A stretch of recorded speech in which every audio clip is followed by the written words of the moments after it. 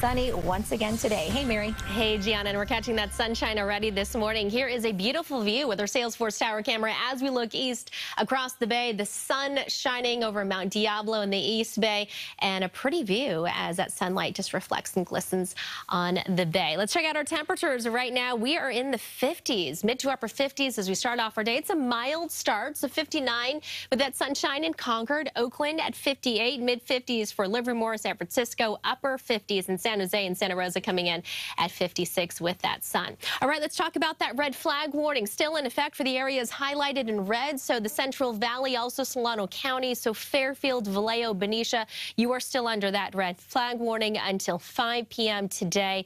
Tracking those offshore winds, low relative humidity values, critical fire weather conditions, and a big concern for us, most of the Bay Area under an extreme drought. Everything is just so dry out there.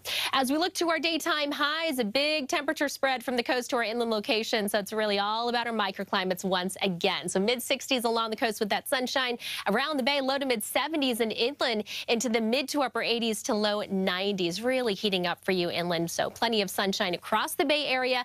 That ridge of high pressure keeping the Bay Area warm and well above average for this time of year.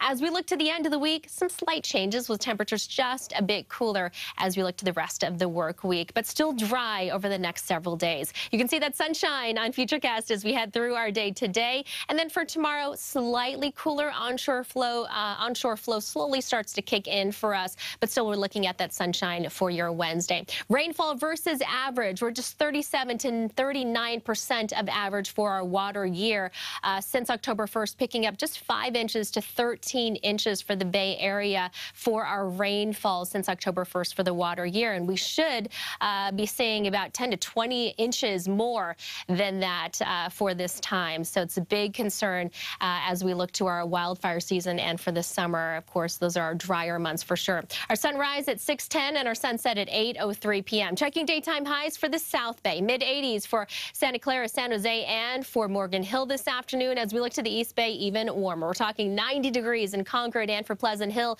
92 Antioch and for Brentwood, upper 80s for the Tri-Valley this afternoon, and around the Bay, 70 in San Francisco this afternoon, mid 70s for you for Alameda and for Oakland, San Leandro in the upper 70s, and for the North Bay in the 80s, 88 for a high in Santa Rosa this afternoon, 87 in Napa, and for St. Helena and Windsor. Here's the extended forecast, and really quickly just to show you a little bit cooler with our hour-by-hour temperatures for tomorrow. We're going to continue to cool it down for Thursday and for Friday, and slightly warmer for our weekend.